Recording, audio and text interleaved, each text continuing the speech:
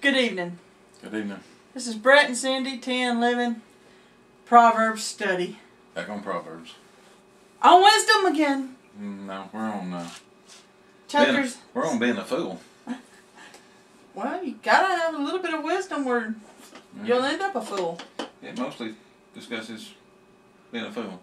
Chapter 17 and 18. I found a verse I really like towards that. And that verse I made reference to the other night. A merry heart doeth good like a medicine, but a broken spirit drieth the bones. That actually is in 17:22. I knew it was coming in here somewhere. And then, it's 13 was one that got me. 13. Whoso regardeth evil for good, evil shall not depart his house. Rewardeth? Or from his house. Whosoever rewardeth evil for good.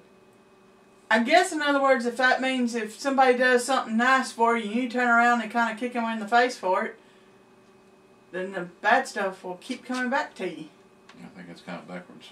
Backwards? Whosoever rewardeth evil for good.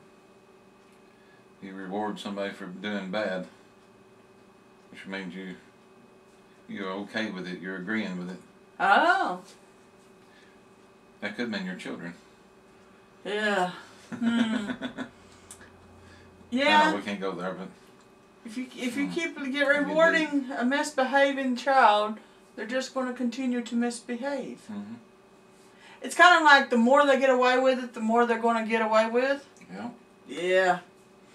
And then I like 27. He that hath knowledge spareth his words, and a man of understanding is of excellent spirit.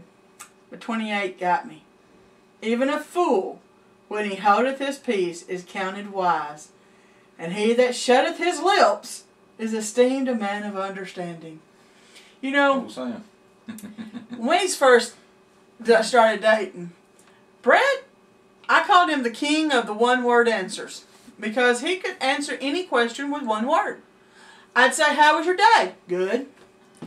And even when we got to talking about what would you like to know, what kind of person would you like to marry, or something like that, I answer with this big, long, elaborate answer, you know, someone who took care of me, someone who respected me.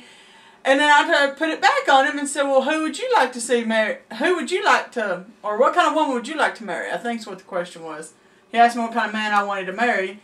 And I said somebody I was, long Latin. I had come back to, who would you like to marry? And he said, you. And I was just like, okay.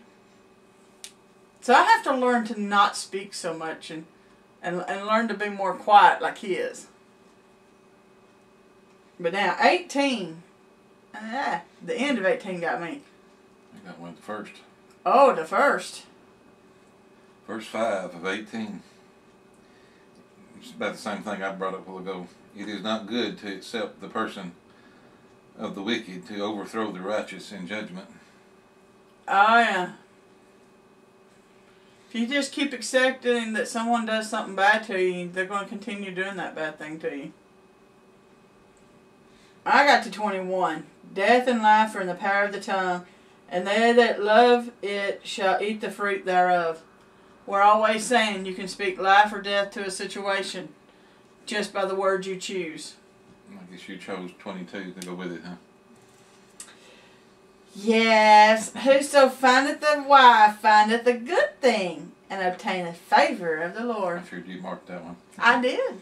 You found the good thing when you found me, baby. I got you out of your shell. Mm-hmm. You talk a lot more now than you did. Mm-hmm. You know I couldn't have passed that up. They say behind every good man is a good woman. Mm-hmm. He's not commenting too much on that one. That's wisdom. A man that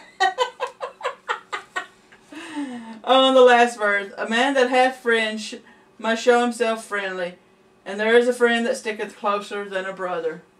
You hear that a lot in preaching. Yeah. I'm not sure what they was preaching the last time I heard it. But Well, it's talking about, if you want to have a friend, you got to be a friend. Mm-hmm. Reminds me of a saying a friend of mine throwed out. Have a friend, be a friend, bring a friend to Christ. She had one of those little sayings. I don't know, there's several good verses.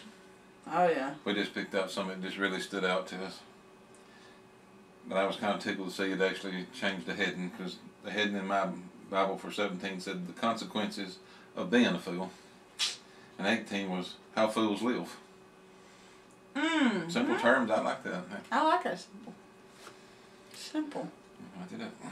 Yet very powerful. Yeah. But those are just some thoughts that we got from, like I said, stood out to us. 17 and 18.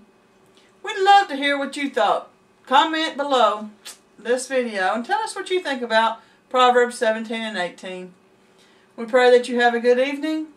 God bless. God bless.